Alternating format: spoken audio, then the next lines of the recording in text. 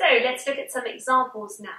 So if we wish to express possibility, we can use could, might, may or can.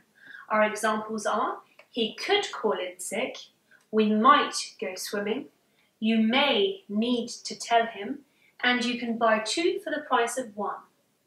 Now if we wish to express impossibility, we can use can't or couldn't. He can't leave work early, they couldn't get there on time. Expressing probability with must or should, they must be running late. He should know where they are. Expressing ability, this band can play anything. He could afford it then. So can and could for ability. And finally, permission. We can use can or may. Can we give the museum a miss today? May I leave the table?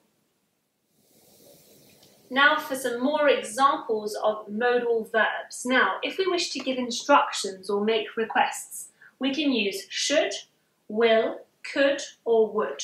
Some examples. We should keep the music down. Will you shut the door for me, please? Could you pass me the salt? Would you help me move house? Now making suggestions or giving advice, we can use should or could. We should take him to the vets. We could leave the window open.